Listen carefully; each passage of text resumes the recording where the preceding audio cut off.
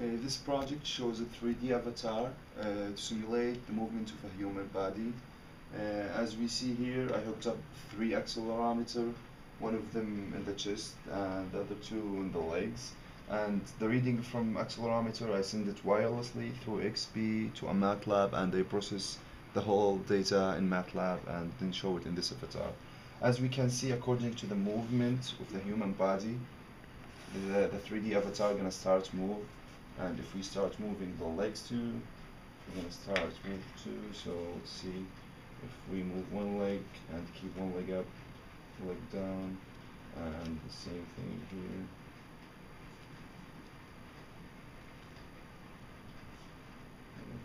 And even it can goes with rotation, so just leaving this straight out.